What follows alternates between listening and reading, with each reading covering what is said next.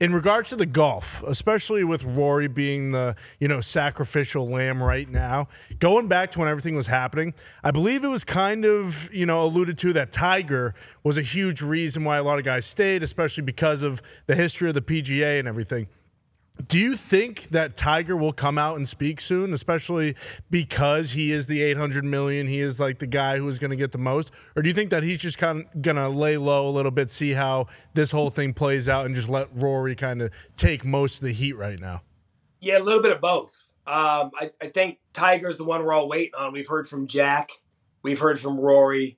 And those two have been some of the vocal guys in this. But I think Tiger's going to do a little bit of both. The first, I think he's going to gather all the information that he can to assess what this is going to be.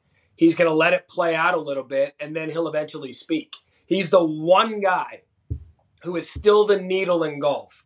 I don't care who is on top right now. I know it's Scotty and Rahm and all these. That's fine. Tiger's still the guy we're all waiting on. And so he's pretty pragmatic with his decisions and how he wants to go about putting a message out there, because brand's Tiger is still one of the biggest brands in all of sports.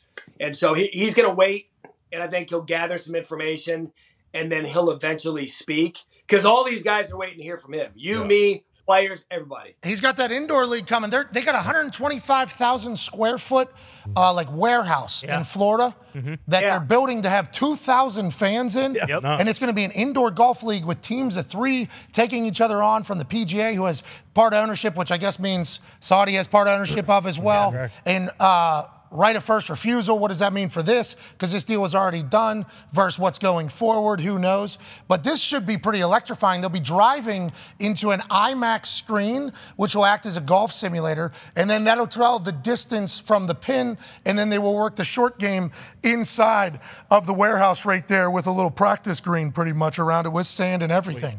So they're playing 18 holes. I assume it's going to be quick. Should be electrifying. Some incredible shots can be had. I mean, chip-ins are still going to be chip-ins, especially if there's real money on the line, which there could be if there's real interest. Why wouldn't there be? And then you start really, that's a whole nother sport almost. Correct. Top Golf changed the game. Top Golf changed the game. That becomes a whole nother sport, though. People will try to build that in places. This is great. And Tiger is a main part of that, to your point.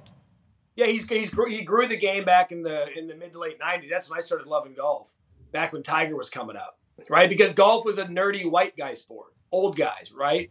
And then Tiger comes up, 96, 97, and I'm killing people at Saguaro High School, as you saw there. And I'm like, well, wait a second. Golf, this could be cool. This could be something. And it looks like he's going to do it again, because you got to grow the game. You got to get some of these younger fans involved. The demographics change all the time, and music, I think it's going to be fun. Music playing, mic'd up probably. X Games golf. X Games golf is still happening. Hey, why don't you? Hey, this is your fault. You. I've seen 0 X Games highlights on SportsCenter. What the hell? None. 0. I seen a guy do a 900 the other day. I seen it on my phone. Matt. Well, when I get off my month-long vacation, I'll start. Oh, I haven't been there, he said. Smart. Good day. That was a good play. That was a good counter. Like the 120 heat with the pads. Then, that's good counter. Good points. That is great. That's happening right now. You know that, though. X Games are currently happening. X Games of golf would be sick. Like, Top Golf has become such a phenomenon, obviously. I think the first one was in Scottsdale. So I would assume that, wasn't it? The first one was I think it was in the Texas area, maybe. Top Golf? I thought it was in Arizona coming. Yeah. Well, they're putting the first one of that pickleball breakfast is going in Arizona. No, but I thought Top Golf was there. Anyways, whatever the case, whoever founded that or thought of that, they had to know immediately. As soon as you open the first one, it's like, holy shit, this will be everywhere. And I think it's because there's music. It's like a hangout. That indoor golf could potentially be the exact same. And if that's that, good for golf, good for everybody. And they have potential $650 billion to tap into if it's succeeding. Hanging out. If it's succeeding at all, they will. You know what I mean? Pump it. Let's make this bigger, better, stronger. Different cities. Take it on tour. Yes. Absolutely. And I think it's all because Tiger didn't want to walk the golf courses animore. Allegedly. Is that what it was?